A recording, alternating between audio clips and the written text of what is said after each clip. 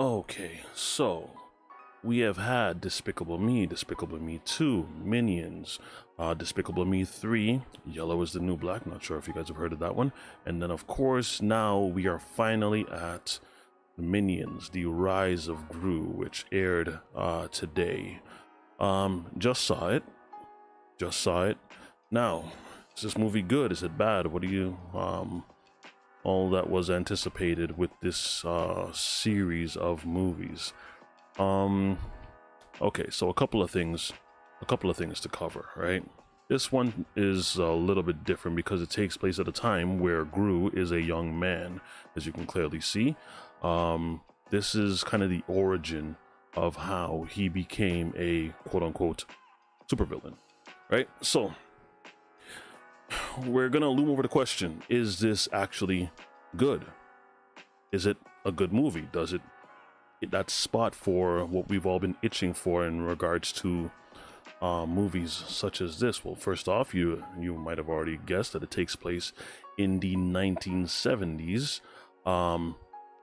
really just coordinating amongst the minions doing their shenanigans and their nonsensical acts as they normally do. There's a few different characters in here. I mean, you have some major stars in this movie, and quite a few actually. Steve Carell reprises his role as Gru. You have Jean-Claude Van Damme, who actually plays a character by the name of Jean-Claude.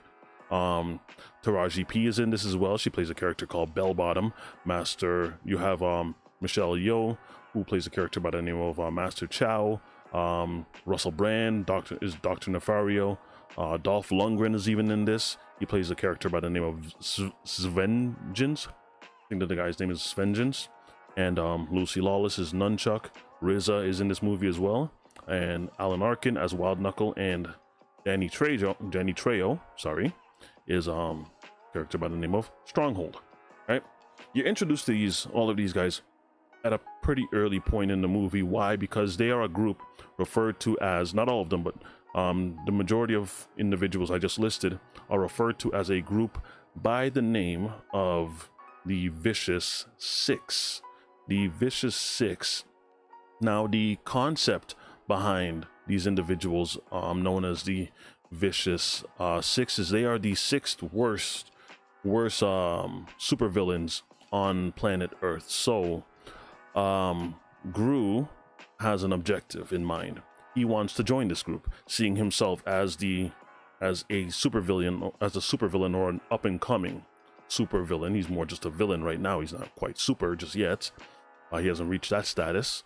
He wants to join with this group, right? And in him auditioning to join this group, he goes about having to prove himself to this group. However, though, it takes a bit of a turn. Now, there's 7 major points to be listed in regards to what I just said, right? The group called Vicious Six, Gru wants to join them to become a supervillain, much like they are, because, you know, it comes with reputation, status, all of that. And then the group betray one of the leaders of the Vicious Six, called Wild Knuckle. The group is looking for a new member. Gru auditions to become this new member. They turn him down, insult him. He goes about proving that he's actually on par with them by stealing a piece that they had as a medallion, right? He steals this medallion, escapes from their grasp. Gru is kidnapped by Wild Knuckle and his people, and in him being kidnapped, the minions must then find their mini boss, or, you know, their boss, who Gru, funny enough, just fired. The reason why he fired them is because they messed up. The way that they messed up is Gru continues to give responsibility to one of the minions called Jerry.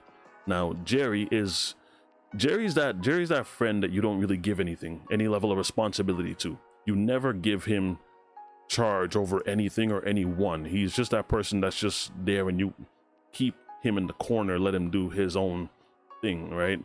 He has other minions that, you know, it'd be better for him to actually give more responsibility to, like Kevin. Kevin seems to be the most responsible out of the whole group, but, you know, for whatever reason, he trusted Jerry with this medallion that he stole. Now, Jerry loses it by trading trading it for this is one part I actually thought was really funny. Jerry loses it by trading the medallion that he was holding for Gru, trading it for a pet rock. I find that funny because I remember at the time pet rocks were actually a thing. It took me aback. Pet rocks were actually a thing. They were a serious thing that you would give someone as a gift. Now, the first half of this movie, I think, is probably the strongest portion, because I thought it was going to center around Gru and him wanting to join this group, only to you know, realize that he could actually do it on his own or whatnot. I do like Jerry. I think Jerry's ridiculous. Jerry's really dumb, but his hilarity is just funny to me, right? The pet rock throwback, love that. The Vicious Six concept, I actually enjoyed that. I enjoyed the concept of the Vicious Six. I thought it would have centered more around them and more around, you know, heists and such, but you know, they pulled off one or two jobs, and then that was basically it. It was now a matter of capturing Gru, right?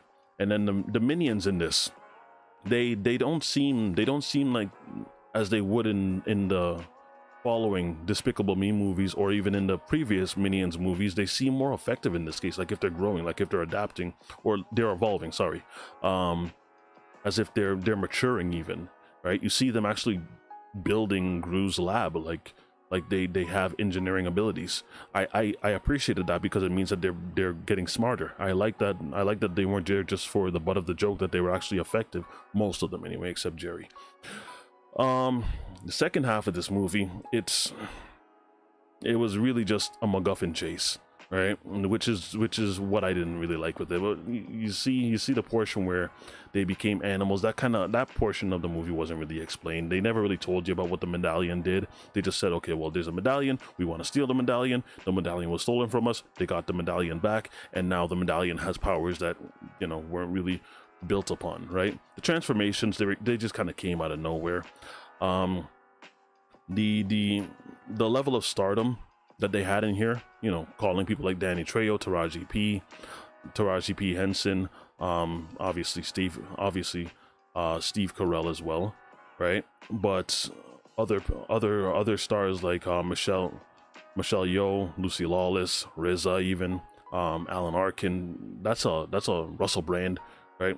Dolph Lundgren. That's a lot of star power behind this movie, and they weren't really utilized. I mean, like, you heard a couple of characters speak every now and then, but it felt more like if they were just thrown in for the sake of just throwing them in without actually giving them any level of character development. They were just there to be there. Like, they didn't really build on any other characters other than Bell Bottom. She seems to be more the de facto leader of the group once Wild Knuckle was out of the picture, and beyond that, it was just stars for the sake of using voices. Well, I mean, you could have put someone else's voice in there and nobody would have even been any other wiser, right? For the most part, I think this movie was okay. I'd probably watch it again if it was on television, you know, if it was maybe halfway through the movie, but I don't really see myself going back and watching this very much. Yeah, I would say that this movie is probably about a solid 5 out of 10.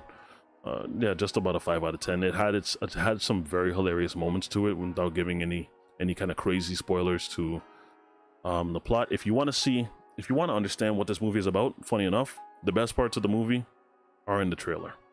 You get the gist of the entirety of the movie from the trailers. They gave away a lot, and they're bold, but I think they're so bold in doing that, knowing that they can give away the movie in the trailers, because they know ultimately people are going to watch this. Kids are not going to not want to watch the Minions. They're gonna watch the Minions regardless, because they're cute. What can I say? This part right here is my favorite part. This part right here, except for the pet rock part, I actually enjoyed this. This was adorable, right? But beyond that, I would give this a solid 5 out of 10. It's watchable. Take your kids to watch it. I think they would have a very fantastic time, but you know, it's nothing that we haven't already seen already. Let me know what you guys think, though, whether you think my review was a little unfair or whether you think it was absolutely fair. There is more that transpires in this movie, but it's nothing deep. You know, that's basically the gist of everything that happens. But I'm anxious to hear your thoughts. Leave them in the comments, and I will see you again for the next one. See ya.